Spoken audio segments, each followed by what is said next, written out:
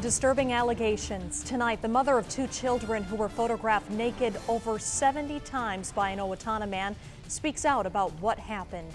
Good evening. Investigators say Michael Sherman may have been taking naked pictures of young children for years. On Friday, he was arrested for snapping dozens of nude photos of a 4-year-old from Mantorville and his 22-month-old sister.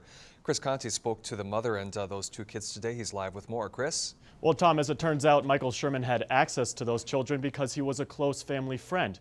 Due to the sensitive nature of this story, we've chosen not to reveal that mother's identity.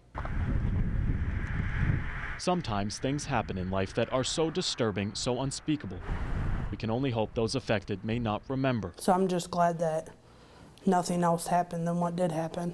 Especially when it involves a 22-month-old, her 4-year-old brother, and pictures of their private parts. We let him into our home and trusted him to be around our kids, and look what we're going through now. Trust is something Lori doesn't have anymore. Because of that, she asked us not to use her real name. It's what you do as a parent, protect your children, and something like this happens and you feel guilty about it. That gut-wrenching guilt is rooted in allegations that Michael Sherman not only took nude photos of Lori's kids, but he also went so far as to touch them under their pants. When I walked into that courtroom, I never would have assumed that it would have been as detailed and as graphic as what I seen.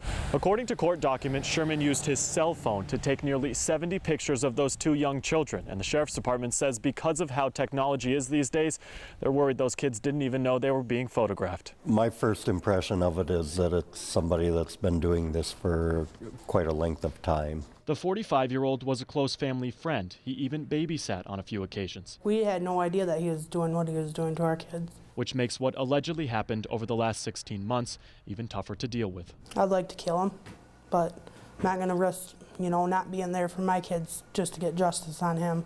Let the court systems do their work. Sherman is facing 4 different sexual-related charges in this case. He was released on bail yesterday, but must wear a GPS tracking bracelet. He'll be back in court next month. Live in the newsroom tonight, Chris Conti, KTTC News Center.